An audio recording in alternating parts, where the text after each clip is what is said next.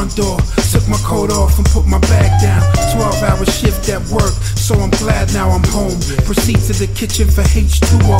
Saw the back light on, so shouted, honey, you home? Then I heard a whisper, could've sworn it sounded like a mister.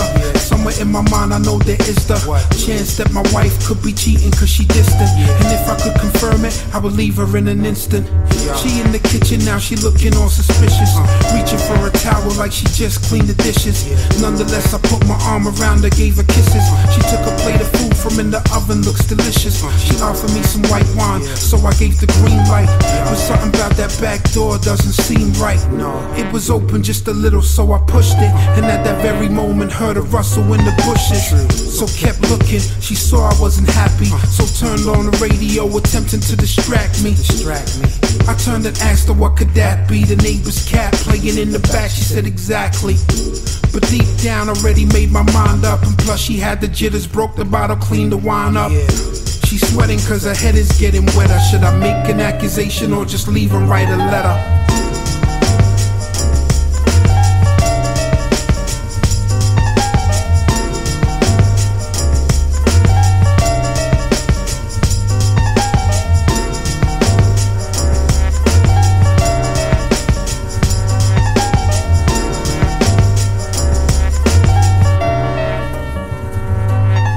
Received a message saying I will meet you at 8 on my phone, but I realized I'd made a mistake.